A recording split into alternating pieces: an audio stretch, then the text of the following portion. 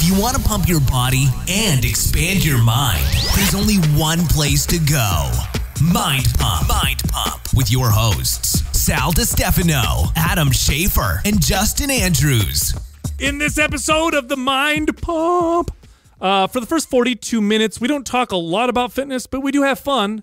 It's our introductory portion of this episode. Then we get into the fitness stuff, but here's what we talked about in that first 42 minutes.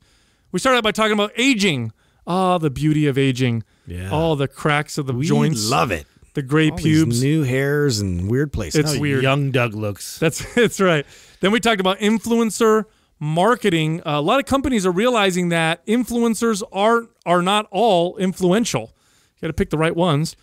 We talked about how exercise is more important than diet to maintain weight loss. It's true. A study said so. So there. Yeah. I talked about my deadlift workout. It was epic. We talked about PRx. That is the equipment manufacturer that makes incredible home gym equipment. Justin's entire home gym has been constructed using PRx equipment. I rant and rave about it all the time. They've got all those awesome racks that fold into the wall and take up almost no space. Anyway, we are sponsored by PRx. So here's what you do. Go to prxperformance.com/mindpump and use the code MINDPUMP for 5% off and a free MAPS Prime program with the purchase of over $500. And then Adam talks about Catrina's pregnant brain. Then we get into the fitness portion of this episode. Here's the fitness questions. The first one was, what movements do we lean towards on the days when we only have enough time for a quick gym session? We give you our favorite quickies in that part of this episode. Ooh. Next question, if dosed properly with a legitimate post-cycle, can you keep the gains you make with anabolic steroids? In other words, is there a way to make those gains permanent? Next question, during my last visit to Red Dot Fitness, I did some sales training for the trainers. This person wants to know what piece of information provided them the greatest impact. So we talk a little bit about effective communicating for trainers, because at the end of the day, trainers, your ability to communicate will dictate your client's success. And of course, get good at it, trainers. Your success as well. And the final question, what's one thing that we firmly believe to be true that everybody else thinks is hogwash? We tell ghost stories, conspiracies. Yeah. It gets real cool in that part of the episode. It gets weird and fun. Also, guys, it's going to get crazy. People have been asking for this. The program with the most demand is 50% off. I'm talking about MAPS Split. No. This is the body part split program that is programmed properly the way that MAPS knows how. This is a bodybuilder, bikini competitor type program. It is advanced. There's a lot of volume. You do train body parts at a time, so you do get to go to the gym and work 2 or 3 body parts at a time. It's awesome, and it's half off. It's 50% off. Here's what you do. That's crazy. Here's what you do. Go to mapssplit.com. Remember, there's a double S in the middle, so it's MAPSSPLIT.com, and use the code SPLIT50, SPLIT50, no space, for that 50% off discount. Go do it now. I can promise you this program will not be on sale for very long. Again, MapSplit, 50% off. Go to mapsplit.com. Use the code SPLIT50. Dude, you know what I watched again last night? What? Unsolved. So good, right? The Biggie Tupac. How far in are you? 2-second episode. Damn, you're slow. But I don't binge watch TV, Adam. You're not going to be able to soon either. Pretty soon, my boy. I can't wait for all these things that people tell me I'm not going to be doing because I'm a father now. I can't wait. You can wait. Yeah. Katrina's going to get mad. She's like, why are you watching TV all day? Because I'm not going to change anything at all. Baby's like, in the background. Yeah. I got to finish the series. No, I watched it. It's really good. The dude that plays the lead investigator in 2006, the year 2006, what's his name? He's either married or he used to be married to Fergie from the Black Eyed Peas. Yes, that guy. I don't know his name. Handsome dude, right? Yeah. He's got the fucking the gray hair, dude. What is it? Yeah. Yeah, dude. Silver fox in it. Yeah, dude. And I'm like, yeah. Because I see him old obviously. guys, let's do this. Yeah, because I see him and I'm like, that's what I look like. I don't. Nah. But that's what I want to. I told my girl, I'm like, my hair is like that, right? She's like, kinda. Yeah, I'm like, mine's almost turning chrome. Yeah. It's like every time I go to the barber, like he uncovers more layers of this gray. You know, it's like more shiny now, but it's almost, I don't know, it's almost changes like from a distance, like kind of blonde, but it's like, no, it's silver. You're gonna be like what's his name? Steve You'd be Martin? white by the time it's I know. I'll be like Doc from Back to the Future. I'll be like, like just look, you know, frazzled and fucking, you know, just old. It's handsome. At least that's what I've been told. Yeah, I'm gonna go with that. So my mom says. Yeah, I'm to gonna me. go with As you that. say, your mom and your girlfriend tell you that. My mom told me that. You know, moms can't be believed with that, can they? No. Ever. No, I see old pictures of myself when I was a kid, and I was like, Mom, you told me I look good here with the spiked hair and the spiked bangs going downwards. You lied to me. She's like, no, you're handsome. Yeah, You're my boy. You're a sweetie. Are you getting grays anywhere else? Like your eyebrows don't look like Yeah, they're gray? man, my eyebrows. Are they? Yeah, like little spurts of them. I pluck them as much as I can see them because that's like, you know, that's unacceptable. Yeah, that's unacceptable. The beard thing, like it's starting to. Do you really have as come much in. on me as I do on my beard? No, I think you got me there. You got me on the top. I got you on the I bottom. got you. Yeah, there you go. Yeah. Wow. Adam, you don't have. That got weird. I don't see any grays anywhere on you. Oh, yes, I do. On your face too? Yeah, definitely. Where? My beard has them, and then and I have them on my sides right now. A little bit. Yeah, just like little speckles. Yeah. I mean, I guess you get. I mean, if you get the thinning thing, you get a little lucky on the gray thing. Is that I what guess. happens? Do maybe. gray hairs fall out? More likely to fall out? You know what I'm saying? I don't know. You know, I don't know. That's a weird theory. Yeah, that is a weird. Doug They doesn't just have gave up. Doug, you don't have a single gray, but I have a sneaking suspicion that that's artificial. Your suspicions have been confirmed. Yeah. How gray would you be had you not if you didn't put the color? Pretty gray, actually. No, what you wouldn't be as gray as him. Probably. I think he's. You very think so? That would look Well, interesting. I used to have gray hairs that I showed proudly, but then my hair stylist, she said, I can get rid of that. I said, okay. I think it was a smart move because you're at a point now. It's any day now. Maybe I got you like a little bit right now, but real soon here you will look the youngest, the fittest, and the healthiest. It's true. Yeah, this is. I hope that's not true. Our new.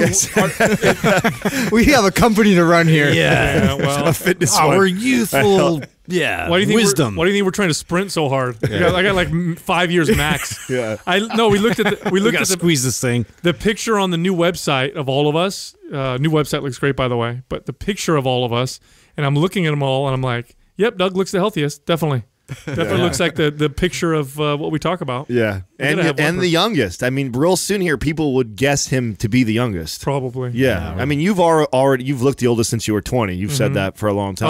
I was born with teeth and everything. I was old already. Yeah. I came out. It's like a spectacle. Like, oh, you gave birth to But it. I already feel like Justin and I are creeping on him. Like he's. I think we look like we could all be about the same age, and real soon Yeah. here we'll probably look older than Maybe. Doug. Maybe. Yeah, and yet I'm still dressed like I'm in junior high. Yeah. You don't really, do you? You know, I showed a picture on my Instagram, like it was literally the same outfit when I was in junior high. It tripped me out because it was the same exact flat, like the same pattern. Like I had a hat on, like it was very much the same exact outfit. I'm slowly becoming a believer in both yours and Sal's strategy there of just not changing because you just go all the eventually way. it makes Yes! it back. You know. I love it. They'll come around. You know what I mean?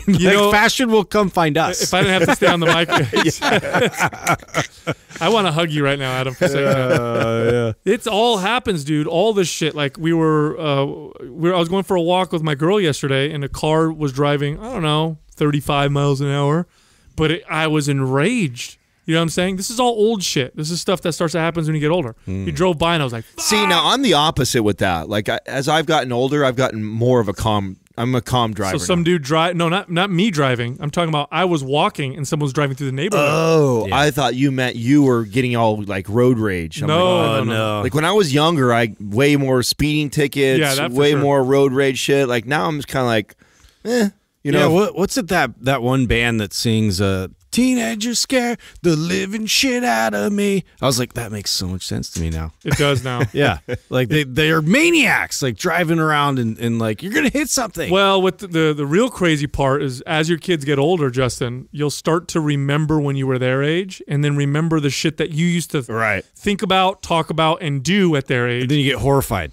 You're horrified because I'm looking at my kid who's, my boy's about to go to My Chemical Romance. Oh, that's right. Yeah. I'm about to, my boy's about to go to high school, right? And so I'm seeing these kids in high school. And I'm like, I don't remember high school kids. When I was in high school, I don't feel like we all were that young, but of course we're the same age. And I'm looking at them. Right, don't they look innocent? They look like, but you weren't innocent. They look like yeah, you know what's swimming around in there. Yeah, they're little babies. You know what I'm saying? Man. Yeah. And I'm like, but they're not. No, they got grown up ideas now. all of a terrible. sudden. Yeah, Terrible just ideas. A rush of grown up ideas. Oh, And it's God like, no. forbid. That's why I get afraid with these phones with the capability to send pictures and fucking, Oh yeah. FaceTime. Oh my God. Let's be honest. Let's just all be straight up here. What would you have done at 14, 15 years old with FaceTime? Yeah. No, I know. Bad things. I know what the fuck I would be doing. Yeah. Not good things. So speaking of that, you have kids that are closer to, like, are your kids at all into the Instagram thing? Are they like getting into the influencers, and do they care about being lots of people following? Like, following some person that they they don't find spend time interesting? on Instagram really? No, they're not allowed yet to really go on there. But my son just started listening to podcasts. Wait. Your son's about to go in high school, and he doesn't have an Instagram yet? No, but he'll probably have one soon, I'm assuming. Or he hasn't even expressed any interest to be Or honest he's with you. probably ghost account. Yes, Yeah. I was gonna say Well- he's probably like Enzo, where he has one and you don't know. Well, he's not. He hasn't expressed any interest. And to be quite honest, my son's interests are Yeah, but wait a second, bro. fucking gaming with his friends. He could give a shit about. You don't express interest to your parents about shit that they tell you they don't want you to do. It's not like when my parents said drugs are bad. I'm like, hey, I'm thinking about drugs. I'm gonna go ask my dad. Well, we haven't even had to be honest with you, we haven't even had a conversation where that's been I was expressed. like, you haven't asked? Like, Not really. It hasn't come up. There's no conversation that I hear him and his friends bringing up Instagram. They're interested in gaming, and that's pretty much it. you guys know how rapid the influencer industry is growing?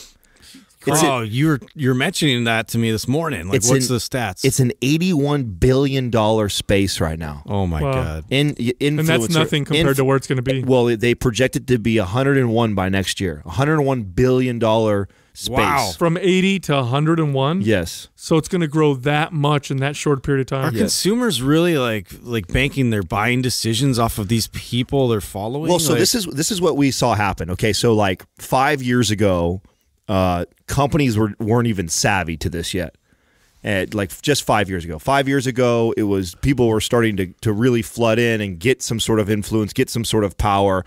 Then you start now all companies are pretty savvy or privy to this. Most of them know that, oh, wow, there's some value to us having these people that have 1 million followers post about our hotel or post about whatever our business, and we can make some good money off of it. And the barrier to entry as far as marketing and advertising is very low. You just find this influencer, you pay them this X amount of dollars. It's a lot less than you pay for a commercial on TV.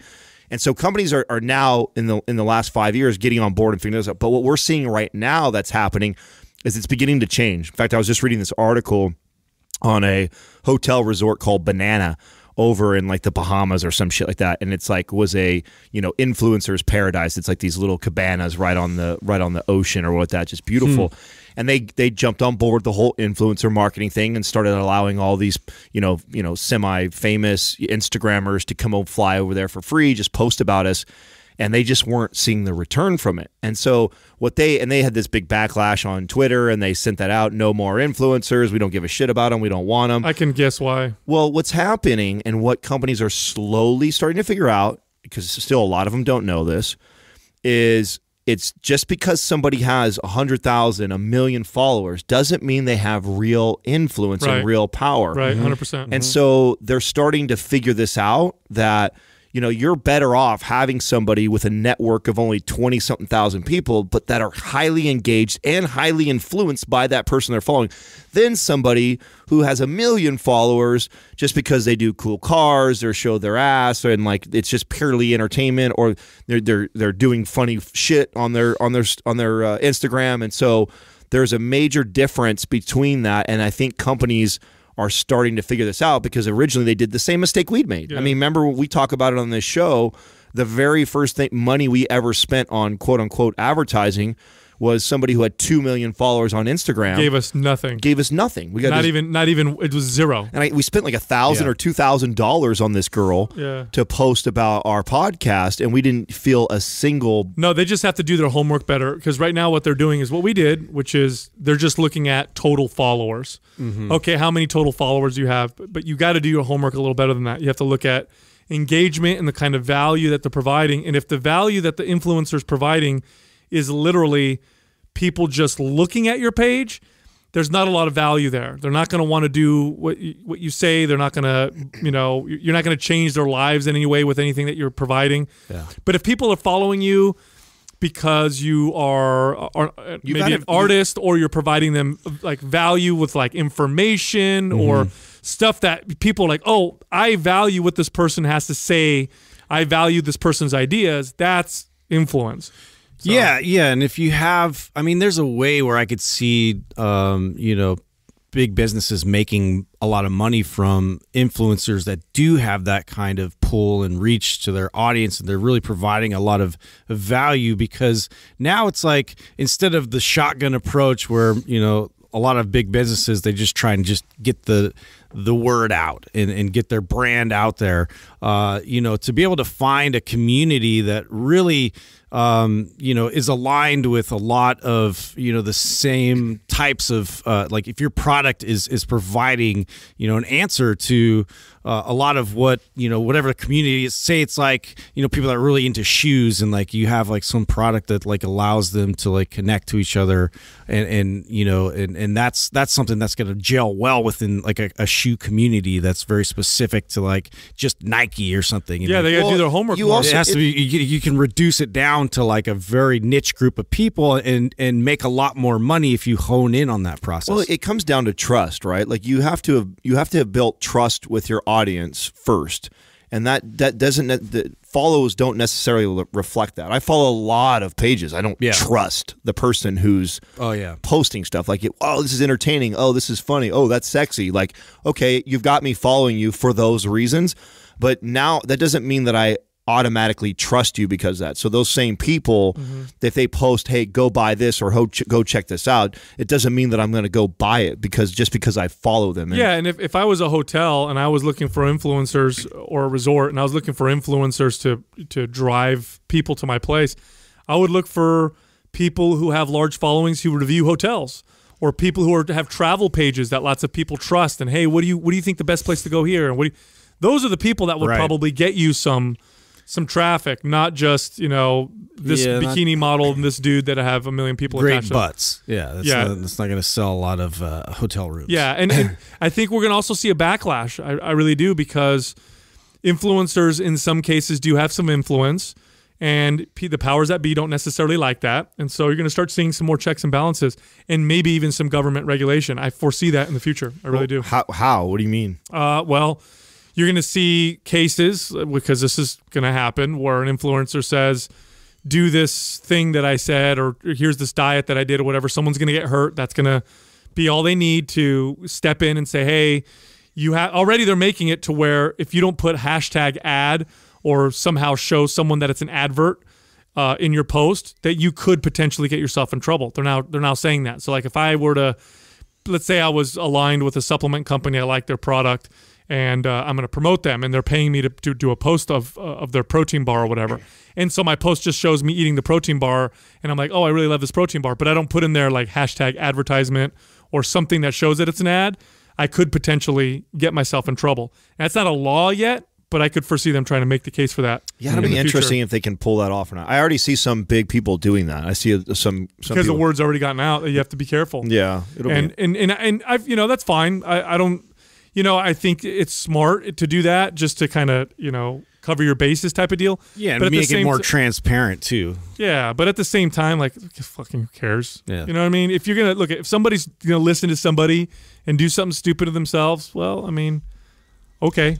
That's the responsibility's got to be on you. Right. Yeah. That's why I kind of find it interesting how you think that's going to happen, because I feel like, how can you police that? I mean, you could say that a million different things, that you went and did some shit. What they'll do is they'll police the platforms. So rather than them going after the influencers themselves, they'll go after the biggest platforms and they'll tell places like Instagram, hey, if you don't start taking these down or start monitoring this, if we don't see some efforts on your part, then we're going to, put you in front of a committee and potentially fine you guys or sue you guys or whatever. I mean, they're trying as much. In the UK right now that they're trying to. They've already made laws. Memes, right? Yeah, like if pictures aren't. I'm not quite sure how it works, how they're going to even enforce this. But I guess if a picture isn't giving credit to the person who initially took it or whatever, this is what their strategy. That if you post it, you can get in trouble. So essentially, what they're trying to do is ban the free sharing of images and stuff like that. Like copyright sort of. Yeah, like maybe Doug can pull up how they're banning memes. Yeah, Yeah, but I mean, good luck. How the fuck? do you do that's that? like. Well, I know when you sign way up too for fast. Instagram or Facebook, you release that power. Like it says in there. It's theirs. Yeah, they actually are right, owning that. Right. image So now. it's like, hey, you put whatever you post on here, you don't own any of this. You know what it stuff. reminds me of? It reminds me of when people were getting music online and sharing it for free. Yep. And how the government stepped in and they're like, no, you can't, because obviously the pressure from, Hollywood or whatever, you can't do that. And so they would make a few high profile cases where they would take people and fine the fuck out of them. Mm-hmm. But did it stop it? No, not at all. In fact, it still is going on. The most effective thing to stop it was competition with a good sharing platform that you pay for, like iTunes or whatever. It is interesting to see that. That's a great comparison because, like, you saw how that just totally upended the whole music industry, and they're just still trying to really, repatch it and figure out like how everybody's going to make it work. So, and that happened before Instagram and all these things came about. So we have to go through quite a phase of like how we're going to figure this out completely. In my opinion, the way to beat it isn't with laws because you're not going to be able to do anything with that. It's impossible. It's too many people. It's too free. The sharing is too free. But there it is. The EU approves controversial copyright law that could wipe out hilarious memes forever. Yeah, that's what it was. So, but yeah, like how would you good luck with that? How would you enforce this? Right? In my opinion, the best way to beat this is to outcompete it. So let's say like right now you can go online, you can get free music and you can get free movies. Right now, it's not hard to do that. A lot of people do that. But you prefer to pay for it because the quality's good, super consistent. You're not going to get any viruses. You know where it's all at and it's super easy.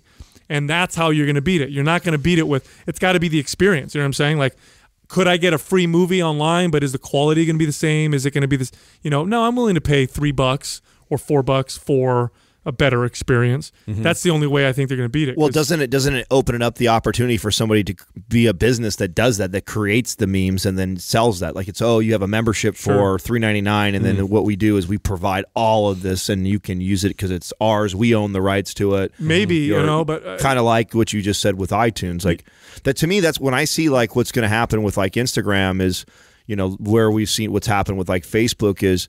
I mean, I think it's about the money. I think it's more about the money than people. Like it's more about that. Like follow them. I think we're lucky right now that we can get away with monetizing the way we do off of these platforms. I think sooner or later they squeeze the businesses. Right now it's like they're letting all these people, go ape shit, get lots of traction, make fuck tons of money, buy all their whips, and celebrate fucking being successful off of, Now they want their piece. Right. Well, and it's limited billboard space. and they'll be able to, and they'll have so much leverage that you can't give it up. It's just like Facebook. It's the wild, wild west right now with Facebook ads. I mean, everybody has moved over there. Like nobody does Google ad, or no, I shouldn't say nobody. Very few people do Google AdWords anymore because Facebook's return on it is so much better. And it's cheaper. But what happens when you're a company who makes $100 million a year, you spend $500,000 a year in Facebook advertising right now, and it returns you, millions of dollars. What do you do when they decide to double that or triple that? You can't stop. As long as if it's returning you what you're spending, you're doing it. If you're a business, it's like they just squeeze the fuck out of it. Well, the reason why they'll squeeze it isn't just because they're going to squeeze it. They'll squeeze it because there's limited space, limited billboard space, if you will. So here you are, you're a online company, you're a $10 million company, large, but not even close to being considered big in the big business world. And then you have big companies like Sony and Hollywood and whatever moving in and saying, hey, we want to buy shit tons of space on Facebook. Now the price just went up. Now you're competing with big companies that have huge budgets. That's when it's going to get crazy. That's when it's going to be hard for every average person to start a business and do these types of ads. So it'll be interesting. Right now is a great time to get in. That's for sure. Yeah, like get your foothold in now, because I think in what do you guys think? 5 to 10 years is when it's gonna get crazy. It's happening so fast. You know, even 5 years ago, Facebook ads you think it's the Wild West now. Yeah. Back when Doug and I went to these internet marketing conventions, which was probably 6 years ago, that was the Wild West. That was crazy. Those guys were doing stupid ads or whatever and getting massive returns, and it was super easy. And then all of a sudden, Facebook started cracking down on what you could and couldn't say and how you could do the ads. And all that it's stuff. almost inevitable that it'll move, because it always does, right? I mean, if it was email marketing, then it was Google, then it's Facebook. I think Instagram is the next one that everybody they're going to get better and better about how we get advertised to on that. I mean, you're already seeing more and more ads pop up in your Instagram feed. So, I think they're going to. Does Twitter sell ads? I can see that. I don't know if. Yeah, I'm sure Twitter has to. They have to, right? Yeah, I would think so. I mean, I'm not on there very often, so yeah, I don't know how that works. Interesting. So, read a study yesterday that showed that exercise is more important than diet when it comes to maintaining weight loss.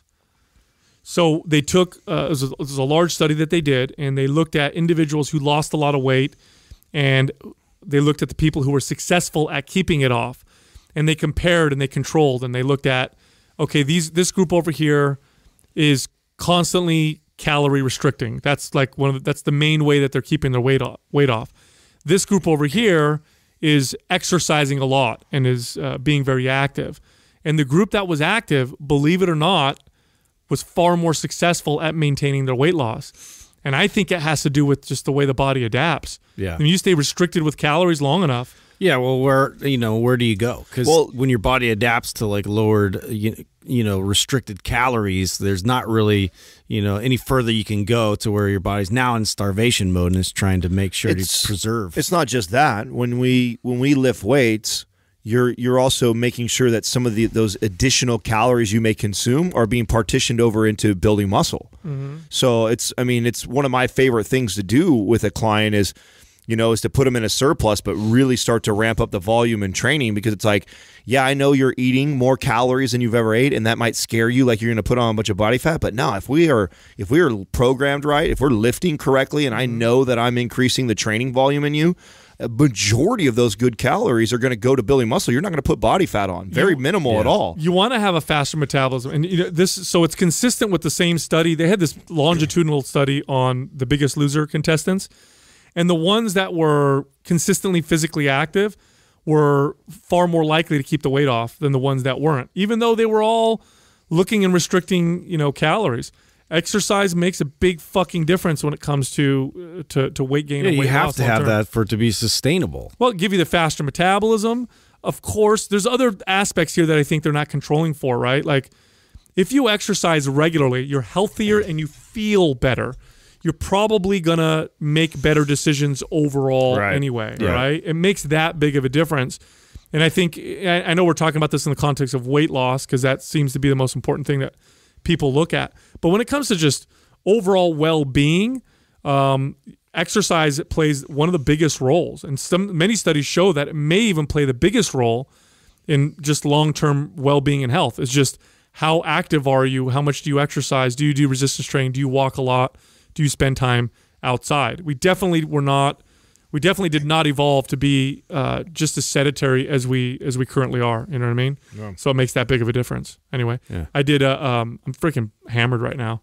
I did a deadlift workout the other day. I drank a lot. No, yeah, 9 a.m. Like, wow, I like to get smashed in the morning. That's usually my verb for this. I just sober up as the day goes along. Yeah. Yesterday's workout or today's workout? No, I did it yesterday. And I haven't done high rep deadlifts. Well, high rep is 10 for me in a long time. So I did, and I was short on time. I woke up a little late in the morning, so I wanted to lift. And so I'm like, shit, I only have 45 minutes instead of my normal hour. So I did a short rest too on top of it. But I did 315, and I did sets of 10 reps, touch and go, with like 45-second rest in between. Holy shit, man. My mid back is fucking gone. It's toast. Like, when's the last time you did high rep deadlifts? Not in a long time. I've done that more recent than I've done really heavy. Really? Mm-hmm. where you just go for it? Do you get your rhomboids just get smashed between your shoulder blades? It's actually I've actually felt it's not a lift that I traditionally was doing really light like that. I was up in 15 rep range, so I've been doing like 225 for 15, and that's been kind of the workout for my deadlift. I haven't gone over I don't think I've gone over 315 in deadlifting in quite some time. Because my goals are different right now. I'm not trying to be this massive meatball muscle guy anymore. So trying to build my endurance, and so my weightlifting is reflecting that. Same thing with squats. Like, it's more rare now to catch me squatting really heavy or deadlifting really heavy than the other way. And here's the thing about that, man. And this was one of the things I shared with you guys when I went through that process of like really trying to chase the PRs with you a couple of years ago. I mean, I feel better right now than I have probably in a very, very long time. Oh, heavy weight, and constantly pushing heavy weight is high risk. Oh yeah, high risk. It pressures the hinges. I mean, anything that could sort of be exposed and create a problem for you that like at high weight, it's going to expose that, and you're going to feel that. I noticed it like. My mobility is like crazy now. Like I've got some of the. I went from being somebody who was not mobile whatsoever to, I mean, out of anybody that's a friend of mine, like I don't have anybody who's more mobile than I am now, and I'm 6'3", dude. Like, and a lot of that when I was lifting really heavy was just kind of hindering that. I felt inflamed a lot. Achy joints a lot. It was really tough to also try and work on being this hypermobile guy. This is where the myth of weight training being bad for the joints comes from. It comes from people who constantly test their like really heavy weights, and so then people say, because I mean, let's be honest, you're doing 15 reps with 225 pounds. You're squatting with probably 220 to 275 pounds. It's not like you're doing body weight stuff and you're going light. You're still resistance training. Right. You're just not pushing the PR your stuff. heavy Right. weight. I'm not doing 400 pounds. Right. You know what I'm saying? Like I'm not, really easy for me to get in the ego lifting like that because it's fun. It feels fucking good to rip 400 something pounds off the ground or squat that, out of a hole. Like there's something very, I don't know if it's a manly thing that makes me feel that way or what it is, but it's definitely ego lifting, and I'm just as guilty as anybody. I can get caught up in that. And since my goal has been all about this mobility and swimming and rowing, and I've been more like health focused, I'm not tracking to build a bunch of muscle on my body. Just want to feel good. Yeah, I just want to feel good right now. Which I also know me. Eventually, I'll get bored of that too, and then I'll probably chase some people. Try and press it. Yeah, then I'll try and press it again. I mean, that to me, that this is the way that.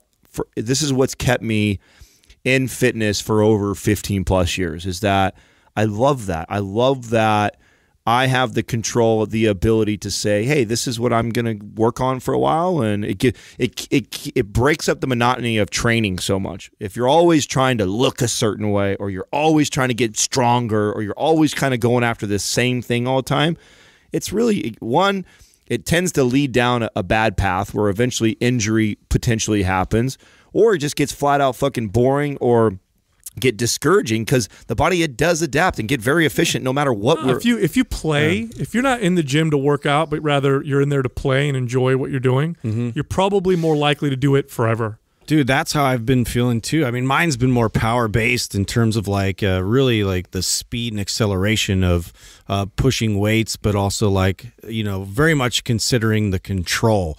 And it hasn't been heavy weights. Like when you're dealing with power, you have to go fast. You have to go fast, and so like that's been my entire goal, is to just get that sort of snap again and like feel that, because for me that's always where I felt like I just feel the best. Like I feel like I can do anything, I can move any direction, I can have that sort of power access that I want.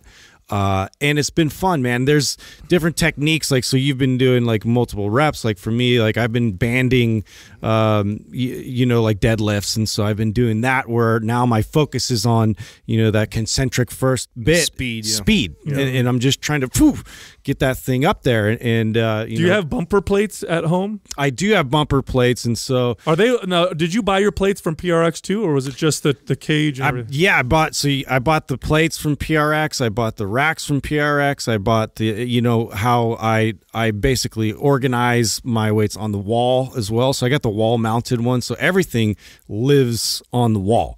And I could fold it out. It's so great because I just how far does it all stick out from the wall when you fold in the cage? You got the weights because they're sticking out of the wall, right? Yeah, maybe like I want to say like a foot. That's it. No, that's you just did about 2 feet in your hand. Is that so? But yeah, it's probably like this because there's really think about that's like freaking small though. That's not think a lot. about two That's 45-pound like bumper plates. That's it. Yeah. Wow. And I might be able to stack like another like a 25 maybe, but that's Holy it. shit, that takes up zero space. It's not anything. So yeah, and you can open the door like.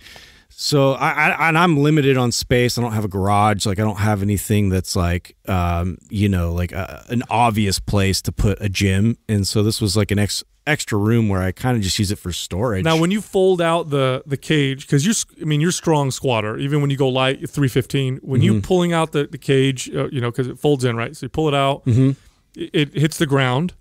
How like is it solid? Does it feel like not a big deal, or does it feel like is it not as solid as a cage? Yeah. So basically, it has these hydraulic sort of hinges to it. So when you let it down, it doesn't like slam onto the ground or anything really. It's kind of like just suspended a bit, but when you put the weight on top of it, then it's like really secure. Oh, wow. So when I go, I can literally lift each one of those racks up with one hand and just push it back into the wall when I'm done. So it's probably because it's hitting the ground and connected to the wall. It probably feels more stable than a regular free cage. Right. Yeah, it's very secure. So I know that was like a concern, but yeah, if you get it right and you mount it right so you have it on the studs, like it's not going anywhere, dude. Like I could load that thing with probably 500, but I won't obviously because I'm not that strong. But yeah, like it would feel that secure. Yeah. if you're doing some curls. I've been going to Club Sport again and working out, and what I've been doing when I go, because I have my garage gym, which is all free weights. Yeah. And then Club Sport is obviously a normal gym. And so what I've been doing when I go there is straight bodybuilding machine, free weights, but a lot of machine type, pumping type workouts.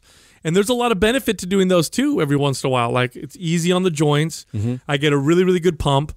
And there's certain machines they have this one hoist pull down machine that I would have never thought would have felt as good as it did. The one that lifts your butt up when you also, I would have never thought it would have felt as good as it did. You know why I think that is we talk about the cue on a lat pull down where we talk about lift your chest up to the bar. It's lifting your butt and lifting your torso up in the direction as you're pulling down. I think it just helps. There's something exaggerate you up, I guess. Yes. Well, there's part of that because I was thinking about that. And I'm like, I wonder, because why would they do that? Just fucking have the arms move. And I'm thinking, I wonder if that psychologically causes more of a, because our bodies, we're probably more primed to move our bodies than we are to move objects in terms of how we evolved. So I was wondering if there was a psychological cue there that was helping me connect more. But I'm pretty good at connecting to what I need to. I think it might be part of that, Adam. And I also think the angle for my body just seems really good. Like I'm doing it. I'm like, holy shit! I never knew a machine. Well, it's also on a rotating axis, so it's not like it should be for everybody's. But that's what's great about that machine too. Like that, that's one of my favorite hoist machines that they've made, because even if you're a tall, that's the one thing of being about a tall, lanky guy like me. Machines sometimes are like hit and miss. You're too tall for them. Yeah, it's a roll of dice if it's going to fit my body just right. I normally have to kind of like get in differently and kind of create my own position in there to feel it the way I want to. But some of those machines, and that hoist one you're talking about, I knew right away when you said it, because it's one of my favorite. And that's because where you grab it on the handle, it's on an axis. Sure. So then it doesn't matter how tall or long your arms are, it should fit you. And then that part where the seat elevates as you pull up, I feel like it just promotes that retracting the shoulders and lifting the chest up as you come down. Now, of course, it helps when you understand the mechanics like you do really well. So I think it just helps exaggerate that so much. It is one of my favorite machines. Yeah, I really feel it. And then I hadn't done leg press in, I don't know, 15 years, maybe 10 years. And so I never do leg press. Right? Has it really been that long? I never do it. You know, when I was a kid, I would do it every once in a while. I really do like single leg press. I know we shit on it for a long time because well, that was your thing. You used to talk about it all the time. I love single leg press. Well, so I did just double leg, and I've been, kind of doing it a little bit and just feeling how it feels different than other, leg exercises. I don't think it's in the same category as squats. But because I never do it, I'm sure I'll gain some benefit. So I did a little of that. And it's funny, man. I'm like, God, if anybody was watching me right now and knew that I was... Mind pump? Yeah, they'd be like, What you are you liar. doing? Yeah. Using all the machines, Such a But phony. It's funny because I feel the same way now whenever we do something that's like even the way I'm swimming or doing like cardio type exercise right now, I'm always like looking over my shoulder. Like there's somebody that's thinking I'm a liar. Like I don't ever do cardio. It's like, no, it's not that I don't ever do. Yeah, it's funny. It's true that a lot of the stuff that we talk about on the show, I think we come from I think the point that we try and make is that we understand the audience, we understand a majority of people getting into fitness, and so we're trying to steer them in the right direction, not to say you could never do these things or we would never do those things. It's like, well, there's just on the hierarchy of stuff that you should really put your energy and focus on. Most people aren't doing. Most people are not squatting. Most people you'll never see do a sissy squat. Most people don't deadlift enough. Like these are things that like you got keep practicing that. Now that's not to say if you're somebody listening and you do all those things all the time really well that hey, going over and doing the leg press or doing the machines or hopping on some cardio, there's not a lot of great health benefits around all. I'm a fitness connoisseur and I love fitness. I love resistance training in particular, and there's so many different ways to do it. Yeah. And I like to do it and have fun. I like to go to the gym, and I've been doing this shit for 20-something years. Yeah, you better believe I'm going to go. You got to keep it fresh, man. Yeah, so I'm having a good time going in and try. I even did some of the abductor machine, the good girl, bad girl. Whoa. machine. Hey. Yeah. And you know why I did that? I want a video. Now that's almost a waste of time. It's actually, it's funny? Most of the time it is. But you know what I noticed with myself? So I was fooling around and I'm looking at the machine and I like to see the way machines are designed. So I get in there and I'm messing with it. And then I realize how terrible my abduction is, or at least at my end ranges of motion. So I'm like, huh. Yeah. So I get in there, I put a little bit of weight and I'm just coming out and pushing out as far as I can. Man, it made my hips feel real stable. Did you wear the spandex underneath the shorts, or did you expose the trouser trout? No. Yeah, everybody saw everything. Yeah, okay. Did you hover your butt off the seat too? To do that, the butt building. Yeah.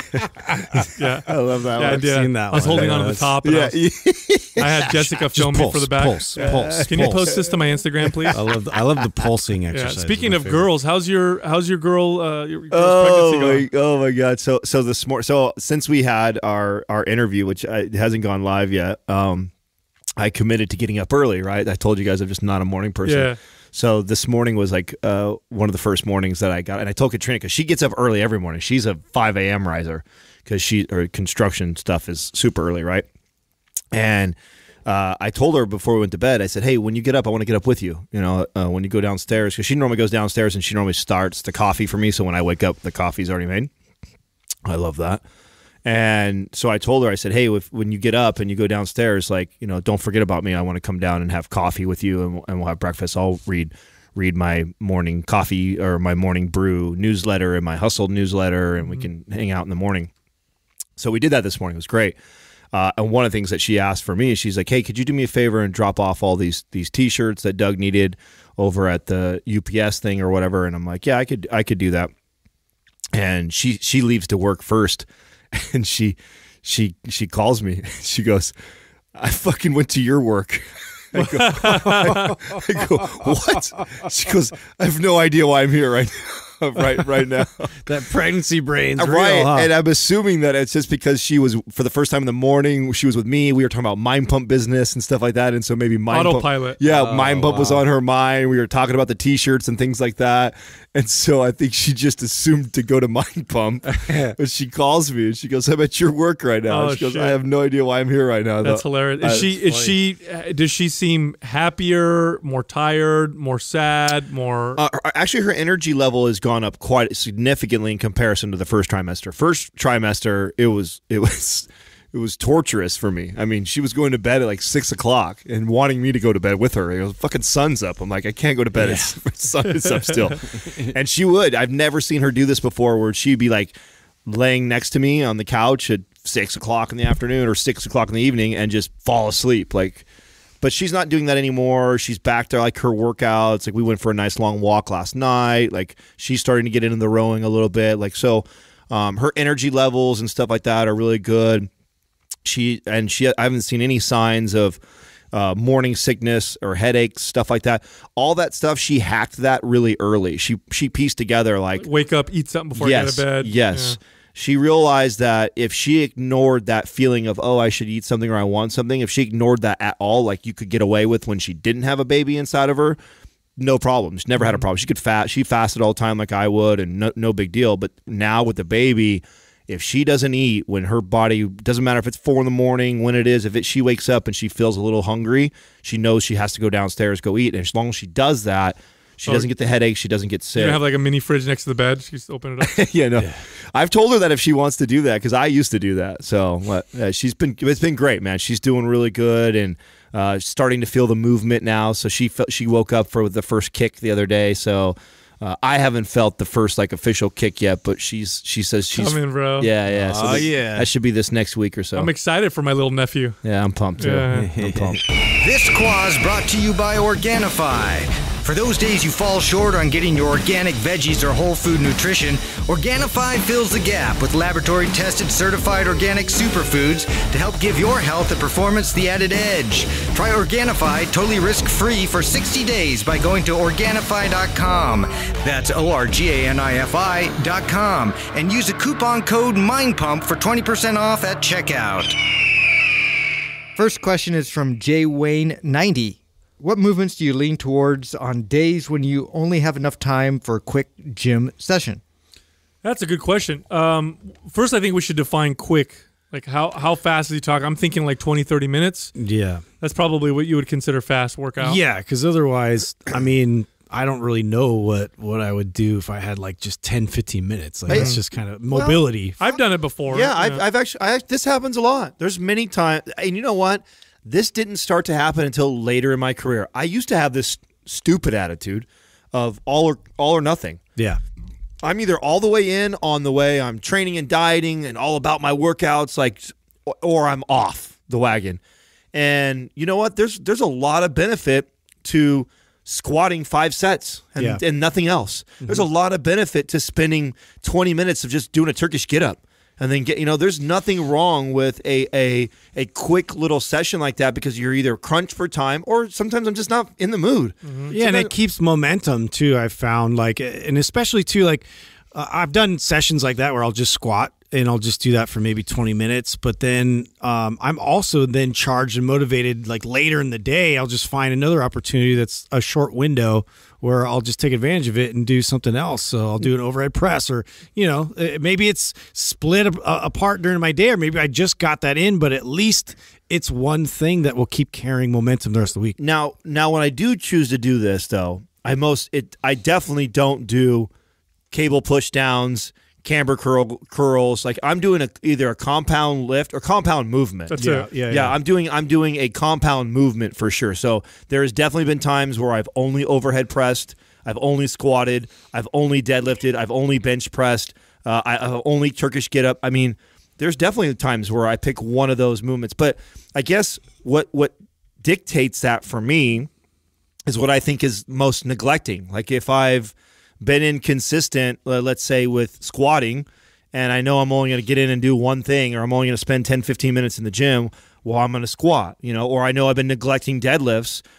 So I'm going to do what I think I've neglected. I just did this with bench the other day. I've been all row, all swimming, all back kind of guy. And I really have just kind of neglected chest exercises and bench pressing. And I'm like, I need a good chest lift. And I was in here just bench pressing. Realistically, if you have 20 minutes, you can do 3 exercises and you can do them relatively well. You could do 2 to 3 sets of each exercise, short rest in between, 30 seconds, and pick 3 movements that kind of cover the whole body. My 3 movements tend to be squat, bench press, and a row, or squat, dips, and pull-ups if I really want to go fast, because dips and pull-ups don't require me to set up a bar or anything. Mm-hmm. And I can do that, I can do that in 15 minutes. In fact, I do that all the time. And I've hit the lower body, I've hit the pushing muscles of the upper body, the pulling muscles of the upper body. I get a little bit of core activation from the squat. I get biceps and triceps and shoulders, and you kind of hit the whole body. But definitely you don't want to go in the gym unless it's one of those days where you're like not feeling that good and you only have 20 minutes. Then I'd say go do some mobility, some stretching, do some full range of motion type stuff. But 3 barbell movements or 3 full body movements, no problem. I completely agree. It's also interesting because depending on what your focus is, if you've structured like your regular workouts around one sort of a theme, and so lately for me it's been power, and so for me, like if I only get an opportunity to have 30 minutes even, like I will just focus completely on a clean and jerk, and so I'm getting everything there. That's a perfect, skill for me to just completely hone in on, and I'm going to hit all my muscle groups. Just, it's a fantastic movement for that. I'll tell you what, let's say you're somebody that says, okay, I can work out 3 days a week and I can spend 1 hour 3 days a week. So that's a total of 3 hours, right? You could do that, or you could do 6 days a week, 30 minutes, or 20 minutes. What's going to give you better results? To be quite honest with you, the frequent smaller workouts might be superior in some ways for the average person. Now, you're not going to be able to get into the workout and really hammer yourself, but that daily activity might be better for a lot of people. And schedule-wise, I've had clients like this where it's harder for them to take an hour to an hour and a half a few days a week than it is for them to do 20 minutes every day. It's easier for them to do that than taking that time aside. So short, I would not knock short workouts. No, I feel passionate about this because this is a mistake I think I made as a trainer for a very long time. I really had the attitude that if I can't get into this full routine, I would just not lift at all. And I think it's crazy. And I look at the amount of effort I put towards training today. And literally, this is like right now, currently, because I'm like swimming and row guy right now. I'm like, and mobility guy. I'm totally not lifting. The volume compared to what I was lifting just 2-3 years ago it would take me out, no joke, it would take me probably 2 months of training to equate to a week's worth of working out. What you're currently doing versus them? Yeah. And I can stay. I'm in pretty damn good shape right now. I mean, I'm relatively lean. Just not that kind of shape, right? So the question here, or the answer to this question is really like, what are your goals? Like now, if you're trying to make moves and progress your physique, and like little short workout here and there, probably not going to give you a major bang for your buck. But man, I definitely wouldn't just write it off like I used to. I used to totally be that guy who would write off the gym. If I can't give it, a 45 minutes to an hour minimum, I'm not even going to waste my time for 10 minutes. Yeah, see, the thing is, total different attitude. The thing is that modern life requires, or at least it somewhat requires us to schedule blocks of time to dedicate to activity, because modern life is quite sedentary. So we tend to block out 1 or 2 hours to do a workout a few days a week.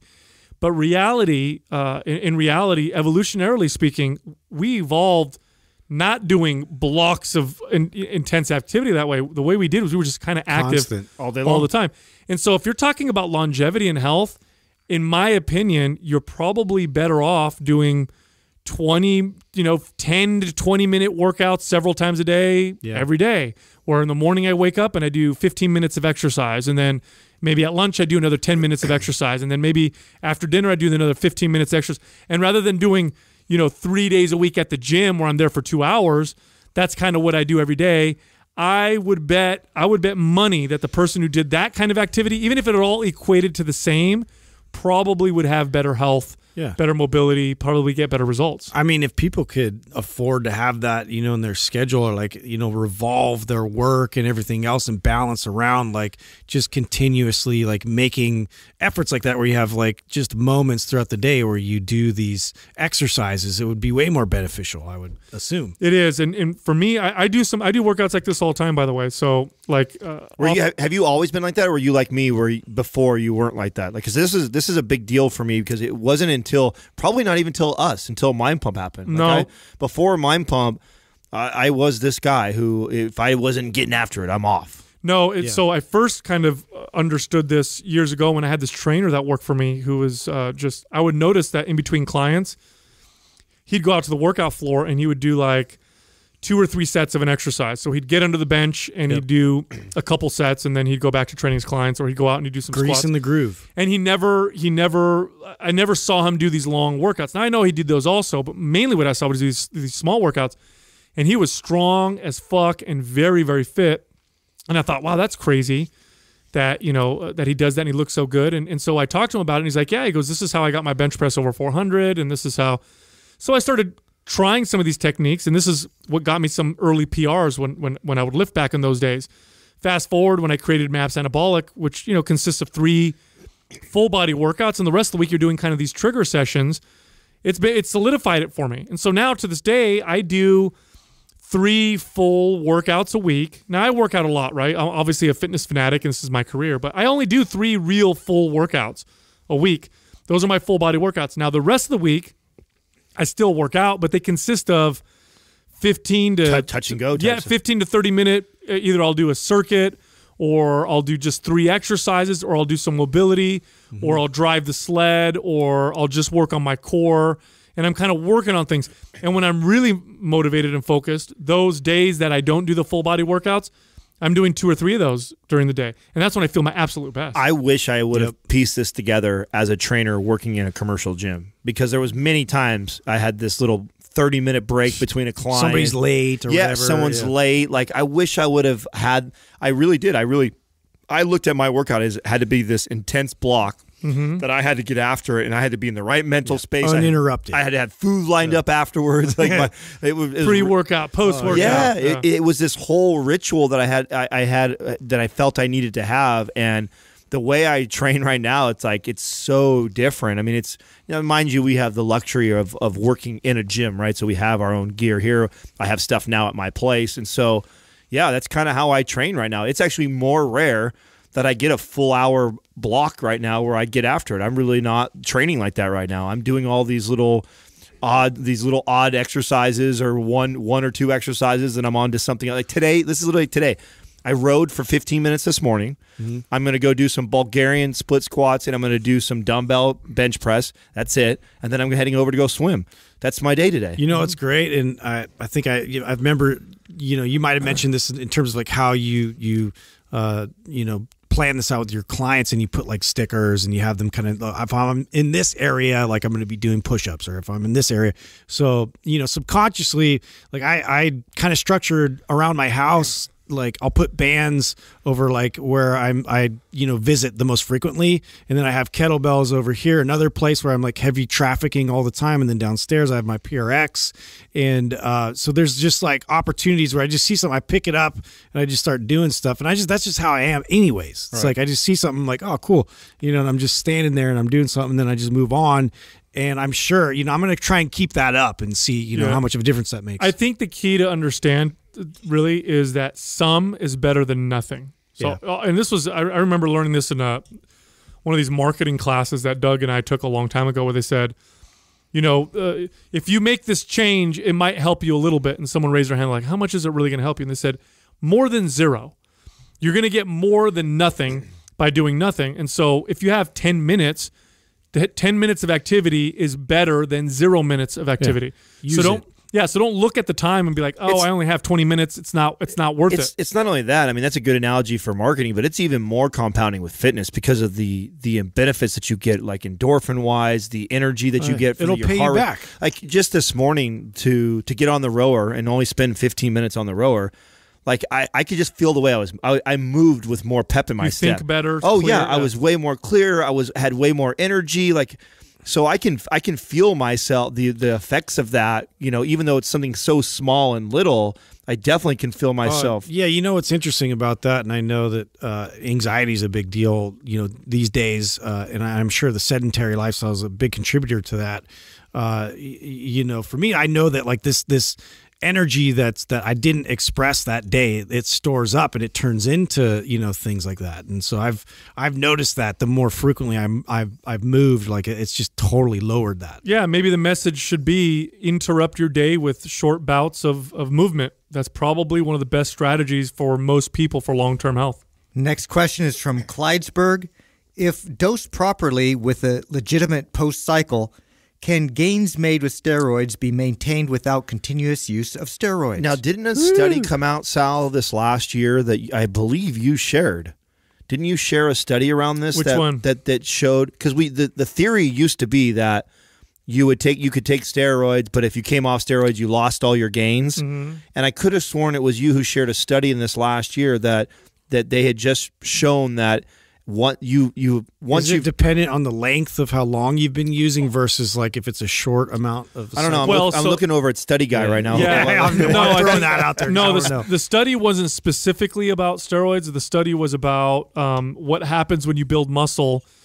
And so when you build muscle, your muscle fibers hypertrophy, they grow. You also may get some hyperplasia where muscle fibers split and become new muscle fibers.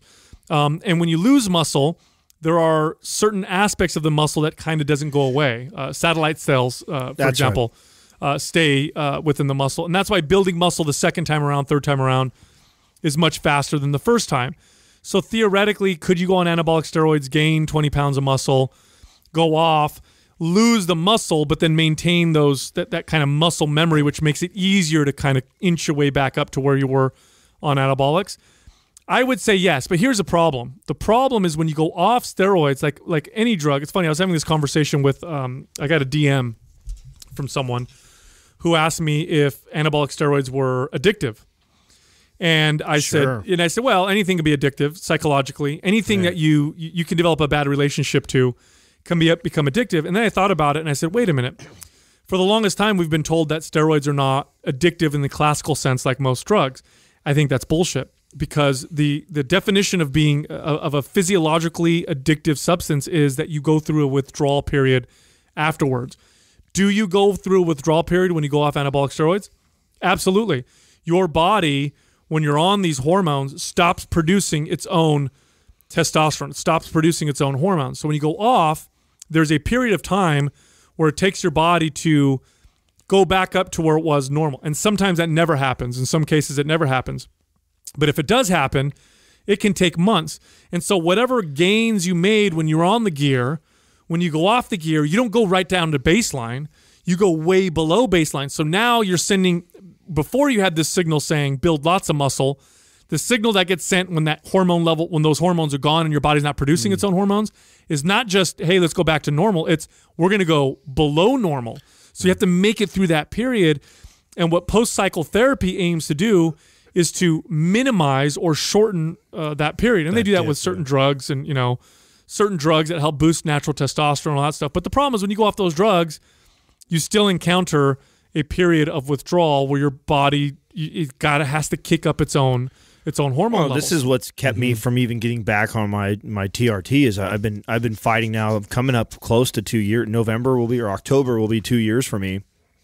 And the only reason why I haven't is because the fear of what that could feel like if I want to go off again. And so it sucked. It does. It was the only thing that was more miserable was the Vicodin withdrawal. So Vicodin withdrawals is by far the worst. Yeah, but it was a shorter period. Right. Yeah, exactly. The Vicodin withdrawals was like a hard month of my life, like a really, really hard month of my life.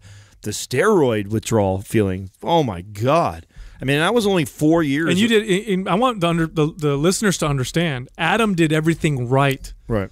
He didn't just go off. This time I did. Yeah. You did the post-cycle therapy properly.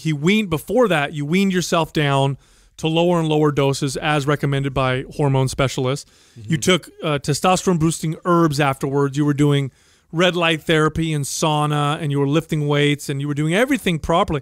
Still fucking sucked. Yeah. No, it's there's definitely an addictive, and two, the thing that you get addicted to the psychological part too. Oh, huge. I mean, when you start lifting and you're lifting weights you've never lifted before, and you're getting these massive, I feel like a monster. Yeah, the massive pumps. I mean, I feel like I'm peacocking everywhere. All of a sudden, I feel like I'm walking around my chest, and that feels fucking good. It feels amazing. And then when you come all the way off, like you said, you don't just kind of go back to like normal happy version of you.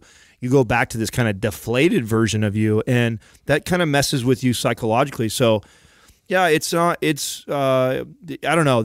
I wish I would have talked to different people before I ever messed with it in my early 20s, and I wish I would have known better. I wish I would have done things a lot differently I mean, I definitely am somebody too who to each their own. I think there's a very large chance that I eventually will get back on hormone replacement therapy, because I've been doing everything in my will for the last year and a half to try and get myself over this like 300 free test score, and I'm having a really hard time getting beyond that. I've got back to normal. I impregnated my girl, so my shit's working. That was my number one priority for me, and so I'm happy about that. But I still miss that desire, and part of that, so the audience kind of understands the motivation of the swimming and the rowing.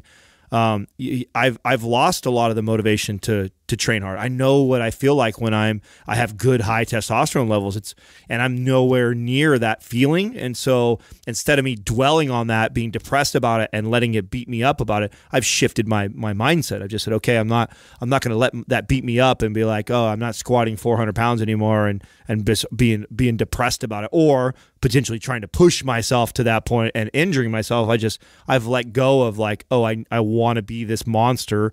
I'm just going to do other things that promote health, make me feel good, and that's the swimming and the rowing and mobility and all this other stuff. The problem with this question is I can answer it theoretically, but then I can also answer it realistically. Now, theoretically, if you go on and off anabolic steroids and you do good post-cycle therapy and your body does a good job rebounding, and you do this for a long enough period of time, will you end up with more muscle later on than if you never did that?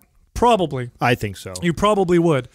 Now, realistically, I don't know many people that did this and then didn't have to go on hormone replacement therapy afterwards. I just don't know a lot of guys who did this on and off anabolics and then hit their 30s and 40s and then never did them again and continue working out. These are the two types of people that I've encountered who did this. The ones who go off and then just stop fucking lifting weights. They're just like, forget it. They don't want to lift at all anymore. Or the people who go off and then eventually get back on and do hormone replacement therapy and keep lifting, in which case I can't necessarily use them as an example of, okay, did they gain permanent muscle? Plus, lifting weights for a long period of time anyway builds kind of a new baseline. I mean, I know myself now at the age of 40, I can keep muscle way easier than I could when I was in my early 20s. Way easier. Right now, I've mentioned that I'm doing way less volume than I ever have in my life. Mm-hmm. I mean, and after one workout, I look better than what I did in my mid-20s, like 23, 24. Pushing it. Yeah, pushing it and trying as hard as I could to grow and be bigger. I look better today like that, with being off of everything. So I definitely think you will. To your point too, Sal, when someone asks me about potentially taking steroids, that's the advice that I give them if they're going to do it.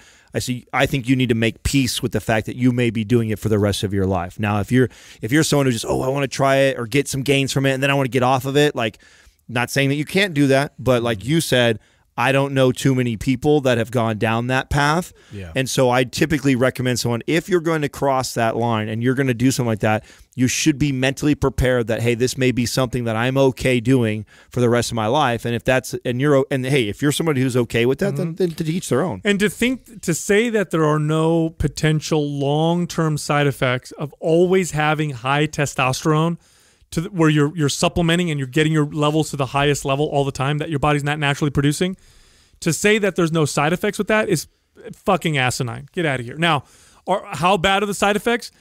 Depends on the person you're talking. Right? Yeah. Depends. I mean, it does thicken your blood in many cases. You do see oftentimes with people who've been on them for a long period of time, heart issues and kidney issues. So there can be long-term effects. If you have, let's say you have prostate issues or other issues related to androgen levels, could that exacerbate them, make them worse? Yes. And here's the other thing too. Let's say you have naturally high testosterone levels. Is it different than when you're supplementing and getting your testosterone levels high? Yes. Mm-hmm. Because in order for you to have high natural testosterone levels, it means other things are dialed in. It means that you're getting good sleep, you're getting good training. When you're taking doses of testosterone from outside your body, putting it in your body, right, you have high testosterone. Mask a lot of things. In spite of, right? So now I'm not getting good sleep, still have high testosterone. My diet's not good, still have high testosterone. In the context of an unhealthy, unbalanced life, in my opinion, high testosterone can become a problem, because I think the body adjusts its hormone levels based on your lifestyle, partially to protect you, those natural checks and balances are there for a reason. All the rest of your hormones have to work together harmoniously for you to have the best optimal health. And to introduce, an exogenous hormone, there's a risk factor to that. Yeah. And your body's intelligent. The human body's intelligent, and it kind of balances itself out. And so it also fools you into thinking that you got good programming and good diet. You don't learn anything about programming, right? Because you get away with a lot. You see, that may be a main contributor too to what if you're trying to like go through it naturally after that, and you didn't learn all the steps it took to really peak. Good luck. That was the biggest mistake I made. If I could go back, if I was still going to take steroids but still do it in a different way, the number one thing that I would do differently was I wouldn't have fell for my own bullshit, which was, the thing that separates me from all the guys on the cover of the magazine is they're all taking steroids. Or taking more. Right. And so I assumed that instead of probably humbling myself and going, well, maybe I'm just not that good at programming. Maybe I don't have my diet as dialed as I think it needs to be, because later on I learned that was the key. That was the magic of what got me to be this professional men's physique athlete. I had learned what I needed to learn about programming. I'd learned what I needed to learn about diet. That changed my body more than anything did. Piling on the steroids on top of that obviously took me to the professional level and made me look like a monster, but I would have never got there had I not done the other things first. And what you see in the gym, you'd be surprised how many people are walking around the gym right now that are on steroids. There's like garbage. Yeah, I would venture to say it's 50%. I would venture to say half the people in there either have or are, and you just don't even realize it, and they look terrible because they're missing the other major pieces. Yeah, and you get the testosterone zealots who will pull up studies and they'll say, look, men with higher testosterone levels live longer, are healthier, have healthier hearts, have, of course, more muscle mass, better bone density, are more mobile, better sex lives, they're happier. Yes, that's true. That is true when you look at studies. But then what they do, this is where they fuck up, is they say, so therefore, supplementing with testosterone to keep my testosterone levels high equates with these studies. No. Those studies are showing healthy men who are naturally producing that testosterone. Again, if you're a man and you're very healthy, you are going to have higher levels of testosterone. What part of that is making you healthier? Is it all the things you're doing that's giving you the higher testosterone, or is it just the higher testosterone? Yeah. I'll say that it's probably everything. So simply giving yourself injections and then saying, but I'm healthy because this stuff, not true at all. You're masking a lot of things. And I know a lot of people like this. I know a lot of people who, I know guys in their 40s. These are guys that I knew, back in the day who now are on, taking hormone replacement, and they constantly test their testosterone and they're keeping their levels at like 900 or 1,000. And they're like, yeah, but I feel great, this and that. But I know, I'm like, you don't get good sleep. I know you party a lot. You don't have good diet. Your training's not good. You're totally masking all the other issues that are happening. And that can become a ticking time bomb. So, I mean, it sounds like an steroid commercial. I know. I wanted to finish it with telling people, because I know at one point I've already announced on this podcast that I'll start another cycle. In fact, I already have it. I have it ready, and I've had it ready for the last 3 months, and I just haven't taken it because I'm wanting to prolong it. There's other things that I'm trying to focus on. I actually kind of want to get closer to the 2-year mark before I even consider doing it again. So I don't want to sound like we're just fucking railing on it. Then all of a sudden everybody hears like 6 months later or whatever. Like, hey, Adam's on a cycle. What the fuck? You know what I'm saying? But I think it's the responsible thing for us to do, being the people that we are in the position that we're in, is to because I wish someone would have said all this to me. Yeah. I wish I would have had better trusted information shared with me before I made the leap into doing it, and then go out and make your own decision, because I think we all stand by that to each their own. It is your body, but these are just all the things that you want to take into consideration before you make that dive. Yeah, be educated. Next question is from Prime and Glory. During your last visit to Red Dot Fitness regarding sales, what piece of information provided the greatest impact to the audience? Oh, that's a cool question. Yeah, so that was fun. We're going to do another one, actually. I think, Doug, this airs tomorrow, if I'm not mistaken. Correct. So right when this is airing, I will have just finished another one of these sales training. This time I'm doing one at 24-Hour Fitness location, which is kind of interesting, a little full circle. It's where I started my career. The thing I think that blew the trainers away the most was when I kind of communicated this information right here. When you're talking to somebody about fitness, this isn't the first time they've considered or tried getting themselves fit and healthy. Most of the time when you talk to somebody, especially if you're a trainer, and you're talking to them about potentially hiring a trainer to work out with them and teach them how to do everything properly, they have attempted and tried several times, or they've thought about it for a long time. They're coming to you now as this. You're not the first thing. That's not the first decision that they made. And most of the time, what stops them in the past from continuing or even from starting are objections that they create themselves, things that they place in front of themselves, obstacles that they create. So it's things like, I don't have time, I don't enjoy it, I don't have support, I don't know if this is something I want to do, I think these other things are more important, whatever. They are creating their own obstacles. And so the thing that I taught the trainers was, rather than waiting for those obstacles to reveal themselves, help the person overcome their own obstacles by asking the right questions. So this happens in the beginning. So for example, if I'm talking to a potential client and I know that one of the objections that I tend to get from people is, I don't know if I'm really committed to this. Like, because let's say I do my whole presentation, hey, do you want to hire me? It's going to cost you, $500 or whatever. And the person's going to say, I don't know if I'm that serious. Very difficult at that point. This is an excuse that they've used many times to themselves to stop themselves. But if I went back in time and I asked them the simple question, on a scale of 1 to 10, how serious are you about achieving the goals that you just gave me? A 1 meaning you really don't care, and a 10 meaning you just want to get started. Doesn't mean you're going to work out every day, but it means you're very serious about these goals and this is something you want to work towards. Most of the time, the person's going to give you an 8, 9, or a 10, a very serious. They're going to say, no, I'm very, very serious.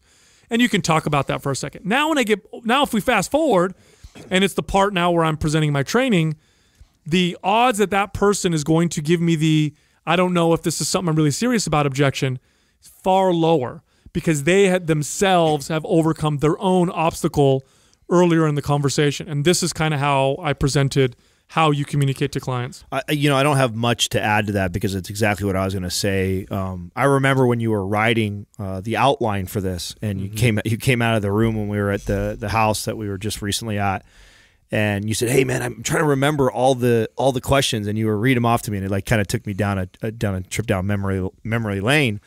And something that and I think we attribute a lot of our education with sales and in business to 24 Hour Fitness.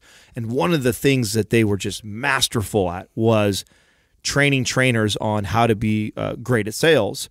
And one of probably the biggest keys was what Sal was teaching, which was these, I think it's about 10 or 15 questions, right? About 10 or 15 questions that 24 Hour Fitness at this time had already figured out for us, which was great. We just come, and one of the things that I saw my peers not doing well was using this. In fact, I'll never forget getting into management, and when I first had to teach trainers this stuff, and I would teach them, and then I would go around the corner to kind of like listen in on their conversation, and some of my trainers would take this sheet that the clients would fill out with all these questions. Like Sal says, what are your goals? Mm-hmm. How committed are you? Does your spouse support you? All these questions, right?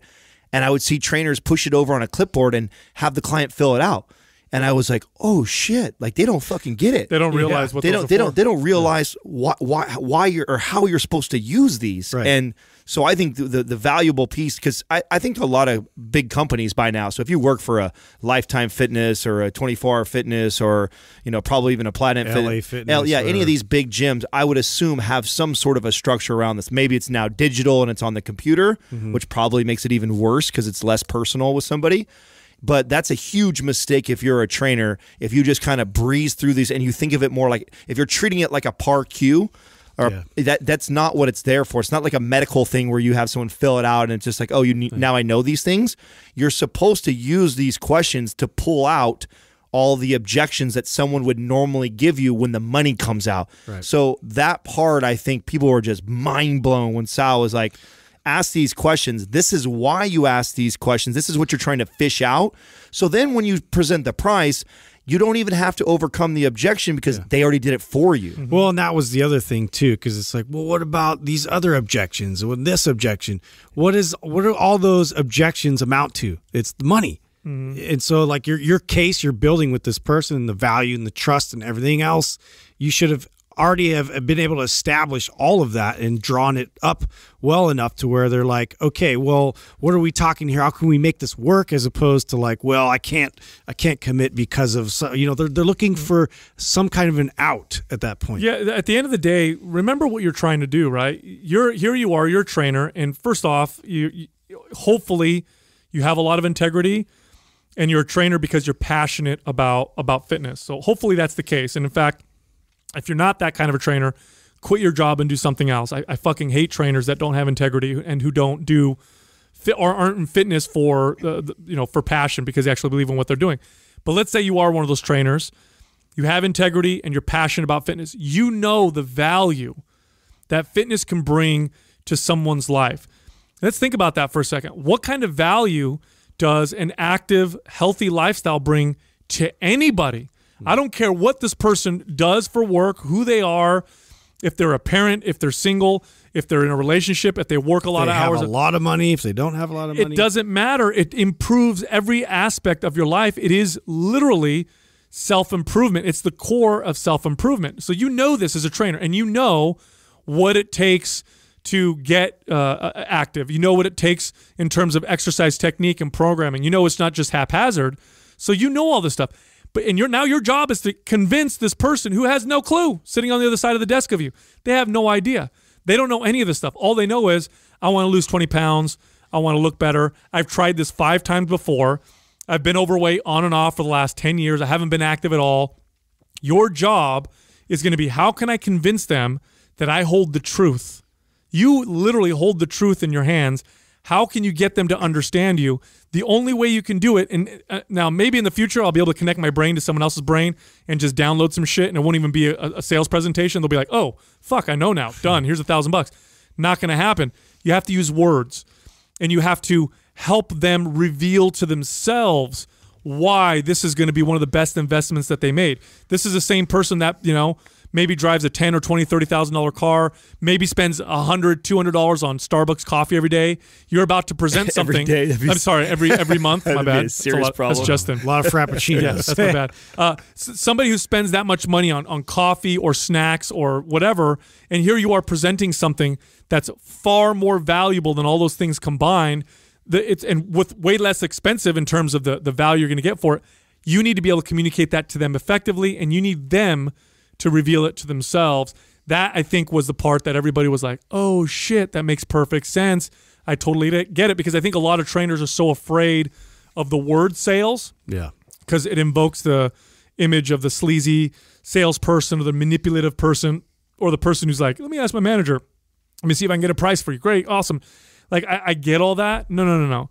You're fucking doing good work. Mm-hmm. You're an evangelist for fitness. Mm-hmm. Your job is to get them to understand the true value in what you do. And the only way you can do that is if you can get them to reveal it to themselves, because you won't be able to force it happening, I promise. In fact, if you push it, their walls are going to go up higher and higher and This higher. is why I used to take every single walk that I did. Every single person that did not buy, I used to take it so personal, because it always does come down to... you got to explain what a walk is. Yeah. Someone walking out and not buying, right? So I used to get pissed every fucking time, no matter the excuse, no matter what, because to me, it is always comes down to value and price, and my job is to provide so much value that the price doesn't even fucking matter at that point. Mm-hmm. And if they walk, then I didn't do that. I did not provide enough value for them to see that the number doesn't even matter. And that's when you know you've gotten really good at it, is when you can get people bought and committed to doing it, and the number hasn't even came out yet. Yeah, they're like, oh no, for sure I'm going to do this. Right. And now it's just a matter of, all right, let's see what works in your budget. Right, exactly. Mm-hmm. Are we buying the whole program for the next 6 months, or am I starting you off with just one of our 5-packs or our 10-packs? That I'm seeking that out. I'm seeking out getting commitment from you that you for sure want to do this before we even talked price. And it's a process that requires attention and reps. Mm. And you have, if it doesn't matter if you work for a gym or if you work, for yourself. Like, you have to treat it as part of what you do. Like, this is what I do. I have to convince them that they need to work with me. And that's part of the process. You need to master how to communicate if you're going to ever be a successful trainer. And success is defined by clients who are getting fit, who are getting good results, who are maintaining and developing lifestyle of fitness. You have to be a good communicator. And you don't want to know what's really telling about all this? I'll tell you this is what's extremely telling, is that trainers oftentimes are afraid to ask for money because they themselves don't see the value in what they're doing, partially because they take it for granted. To them, fitness might have come easy. To them, they don't see the true value in it. And a lot of trainers are afraid, like, oh, I don't want to present $1,500 worth of training or $3,000 worth of training. And I used to hear trainers do this, and I'd take them aside and be like, hold on a second. Let's stop. If you're trying to talk about a $3,000 package of training, let's be honest here. If the person does what you tell them and you train them and they show up to the workouts and you do a good job, what are they going to get for those $3,000? And we'll sit there and list all the stuff. I'm like, is that worth $3,000? How much is it really worth? And there's no price tag. It's priceless. It's worth far more than the pack. And all of a sudden the trainer's like, okay, I'm not afraid now to ask for the money. But it is very telling. Don't take it for granted. Next question is from Lucas Hunt 10. What's one thing you firmly believe to be true that everyone disagrees with you on? Do conspiracy theories? Oh my God! Yeah, this has to be. I'm gonna have to go last. I got to rack my brain on this. This can't be just like fitness and health related. It has to be like something out there. Well, it's got to be anything, right? Because I definitely don't even have a fitness thing that I think that everyone disagrees with me on. Yeah, that most people, I guess. I'm sure there's gonna be people that agree with you on whatever you say, right? Yeah, right. That's kind of hard. That's a hard one. I can't start on this one. I need to rack my brain a little bit. And we've talked about this a little bit before, but it's like, I mean, Justin believes it's embarrassing. Justin believes the Earth's flat. Yeah. You guys don't? Shut up. No. Stop before you fucking. No, I don't. I don't Okay, fucking good. believe the Earth's flat. Come on, dude. Like that to me is baffling that people have bought into that and that's resurged. But yeah, for me, I mean, it's not that much, crazier. I guess I believe in spirits. How about that? Okay. Ghosts. So this ghost, spirit, whatever you want to talk, give them a label. I don't really know what it is. You ever seen one or experienced like a ghost or spirit? Yeah. I have, and it's not necessarily a visual thing as much as like I was trying to think it was maybe it's a bunch of weird occurrences all at once, like in a certain energy, whatever. But yeah, I told that story like when we first started the podcast. Tell it again, dude. I gotta hear the story again. So my friend and I were at this. It was one of my other friends, like they got an apartment that was like basically at the top of what used to be an old like play school. And so like it was like an abandoned, I know, creepy already. Wait, so the bottom part's abandoned? Yeah. So nobody uses it anymore. There's still like like Play-Doh and crayons and like all this stuff that like for crafts and all this like left there. So it was like it used to be like an old little school like for like a for young kids. And he lived upstairs. And he lived upstairs because the owner had that space available and it was like the rent was super cheap or whatever. So we wanted to use it as like a place to jam and play music and stuff.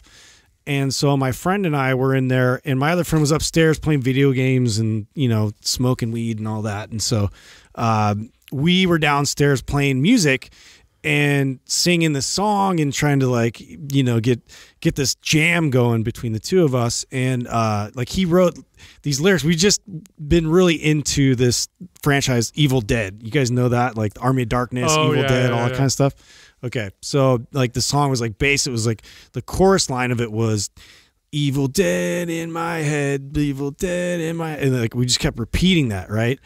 And so we're playing it, and it's like this punk kind of vibe, in this song and everything. We're kind of jamming it out, and I stop, and I was like, I kind of heard some weird like noises, from behind me, and it seemed to be coming out of the amp, and I'm like, all right, I'm tripping out, dude, because I mean, full disclosure, like I totally had smoked before this. I had 4 hits of acid. So, yeah. Maybe there was something in that, but like I know how I am when I'm like I've had some, some cannabis, and I know like I'm not like losing sense of reality or anything, But I definitely was like, aware of what my surroundings and what was going on, and so this voice like kept getting a little bit louder and like a little bit louder. And then I completely stopped, and then my friend Joe, he looks back at me and he stops playing. So now it's quiet.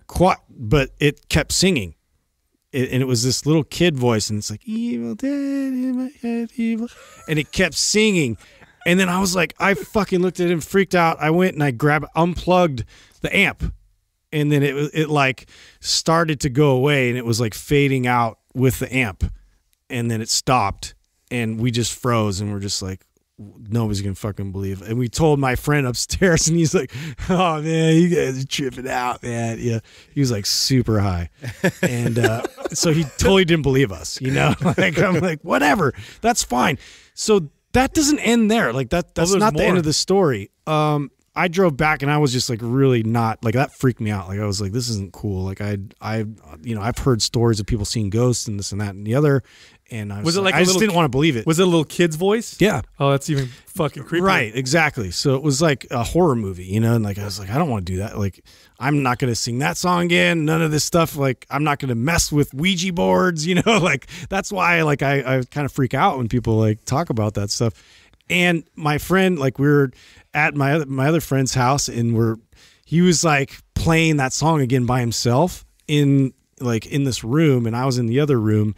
And all of a sudden he stops, and like the doors for the closet like bust open, and like shit just flew out. And he stopped, and he looked at me, and I was like looking around the corner, and then he told me what just happened, because I heard all this rustling. I was like, what the fuck was that? And he told me like crazy stuff just happened again. I sing that same song. And I was like, stop singing that song. That's horrible. You know what I get out of this? That's a fucking hit song, bro. It is. Yeah, it's ready for market. You have your guitar and your amp here.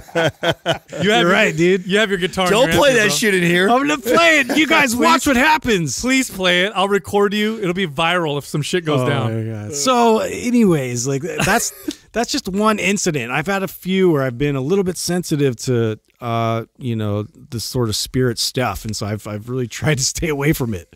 To be honest, Maybe the spirits are following you. Maybe. Yeah, that's Maybe. kind of crazy. For me, I'll tell you what I kind of believe that a lot of people disagree with me on. I think the two major political parties of this country work together behind the scenes to give us the false illusion of choice. That's what I think. I think that they fucking kill each other and rip each other and attack each other, forcing us to pick the lesser of two evils. But when all is said and done, they have the same sponsors, they have the same people that work with them and work for them, and that it doesn't make a huge difference, who's doing what. It's all kind of part of this game. And the reason why I believe this is because anytime a third party comes out or independent or whatever, they both work together to fucking squash them every single time. And also the shit that the narratives, I can start to see the narratives are kind of the same for each one. Like, oh, okay, I know who we're going to go to war with next. Looks like we're starting up the narrative there, and I can see what they're trying to. And so I feel like how do you control a free society? You have to give them the option or the illusion that they're picking their own destiny, when in reality you're picking it for them. And it's funny because marketers have known this for a long time. And I talked about this a long time ago. Oh, back in the day. So back in the 80s. So all you old people listening right now, you'll remember the cola wars, they called them. This was when Pepsi and Coke were running commercials about which soda, which cola was better. And they would have all these these commercials where they would call it the Pepsi challenge or take the Coke challenge. Right. People would drink them, and but they were both in cahoots together. People don't know that behind the scenes, Coke and Pepsi agreed to do this and to run these commercials. And what ended up happening is Coke and Pepsi took a larger share of the soda market. They took shares from Fanta and other soda manufacturers, because what happens is when you create this battle, all the little guys get crushed. Yeah, musicians know this. Yeah. East Coast, West Coast, fucking our band's better than yours. These beefs or whatever. Oftentimes they do that because then you forget about everyone else and you feel like you have to be on a side.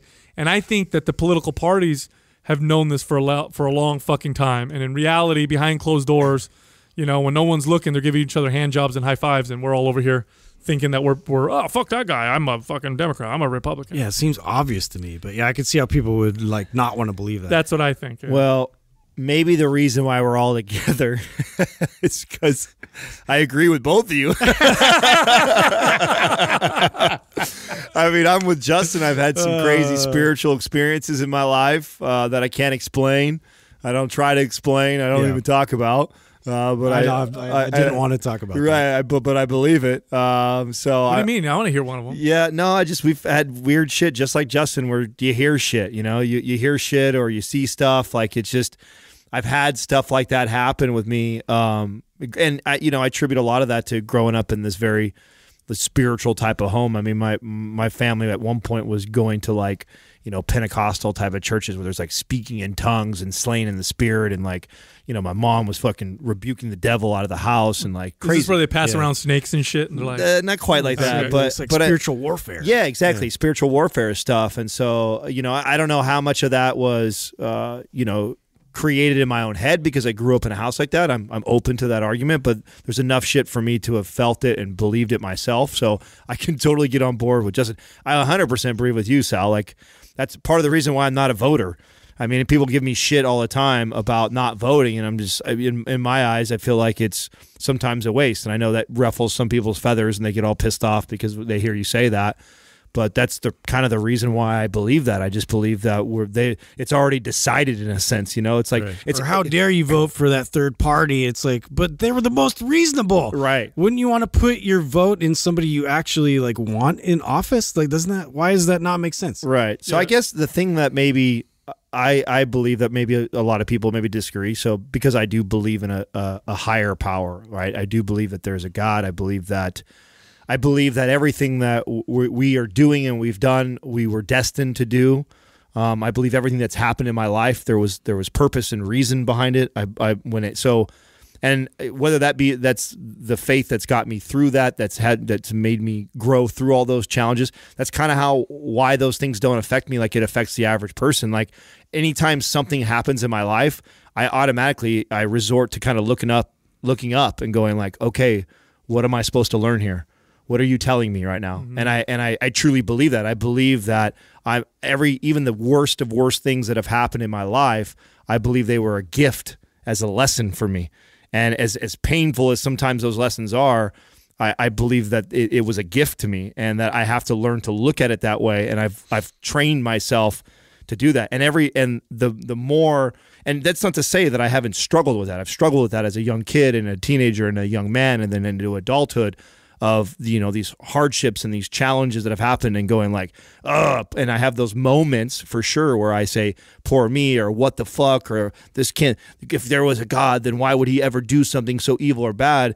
And once I pull myself out of that feeling and I go, okay, there's a lesson in this for me. There's something that I'm supposed to get from this and that I'm supposed to grow from. And as soon as I can switch my mindset to that and start seeking out what that is, I'm always rewarded. And anybody that has read the Bible and is in that knows that it's in there. It speaks of that. And so, and I'm sure there's a lot of people that are atheists and don't believe and would. Yeah, but you know what the irony of that is that whether you're atheist or religious or spiritual, you should believe that. Because here's why. Let's say Adam's wrong. Let's say there is no higher power and there is no destiny. Will you benefit from viewing all of your challenges as learning lessons? Yes. No matter what. It doesn't matter if there's a God or not. The end result is shit's going to happen to you, because it does to everybody. And you can choose to either believe that you're going to learn from it and grow from it and that look at it as a gift, or you can view it as this terrible fucking coincidence that happened to me or this terrible circumstance. Both of those produce different mindsets, and either of those will put you in a different direction. And so it really doesn't matter, in my opinion.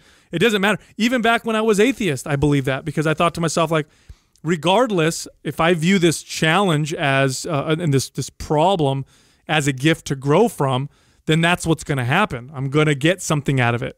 I never let a fucking terrible thing go to waste, in the sense that if something terrible happens to you, get something positive out of it, even if it's just a change of mindset. That's my opinion. Right.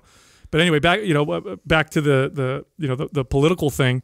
I do think it's the thing I do want to communicate is this. If you get kind of nihilistic, thinking like, fuck, the both political parties working together, whatever. Remember this: the most powerful vote that you have, period, end of story, is where you place your money. So anytime you buy something or you don't buy something, you are placing a vote with your dollar, and this is where the power lies. with the world, especially in America, is that politicians can say and do whatever, but we decide what ends up happening by where we throw our money. And if you look at the market, that's exactly what it reflects. So the stuff that you don't like in the market and you get angry with it and you're like, why are we selling so much alcohol? Why are we selling this bullshit? That's a reflection of society. We decide what gets sold and what doesn't. They can try forcing us all they want. Of course, it could turn into something tyrannical and terrible. But at the end of the day, man, you make decisions every single day. That's where your real power lies. And with that, look, go to mindpumpfree.com and download our guides. They're all free and they're all awesome. You can also find us all on Instagram. We have our own personal pages. You can find Justin at Mind Pump Justin. You can find my page at Mind Pump Sal. And Adam, you can find him at Mind Pump Adam. Thank you for listening to Mind Pump. If your goal is to build and shape your body, dramatically improve your health and energy, and maximize your overall performance, check out our discounted RGB Super Bundle at mindpumpmedia.com.